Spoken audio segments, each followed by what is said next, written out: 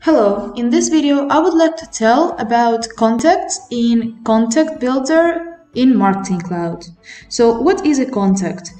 A contact is a data record that contains contact information like email address or phone number, and to which other relevant data may be related, like personal details, demographic information, or behavioral data. Contact ideally represents a person, a single person, although there may be situations where you may actually end up having several contacts that represent the same person. For instance, there might be a situation where you have one person who has several email addresses created as two separate contacts. However, one of the advantages of Contact Builder is that it can help you build a single view of your customer.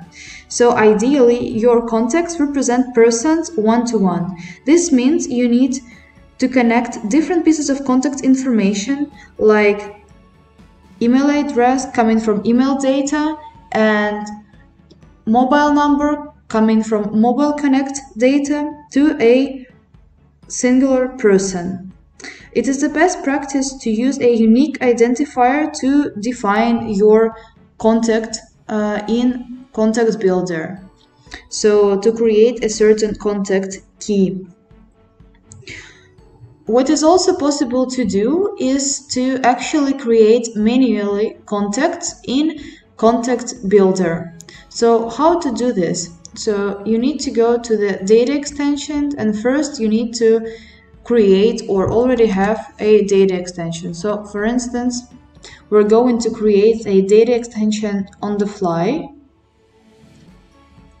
and set attributes for this data extension like first name and contact key and email, where we're going to choose email address as the field, and we're going to choose contact key as a primary key here, and complete. So now let's go to this data extension that we have just created. Select records, and here we're given the opportunity to add records.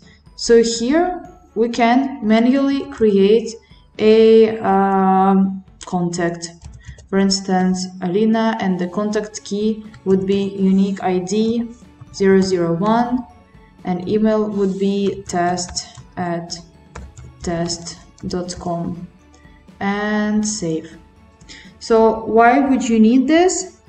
Imagine that you need to test an email for a future campaign and you would like to send a test email to a test contact.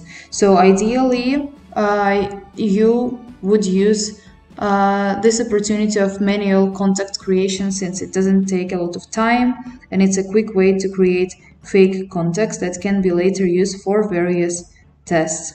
So that's it for today's video. Hope you like it, and if you're looking for more SFMC best practices, subscribe to our channel, and thank you for watching.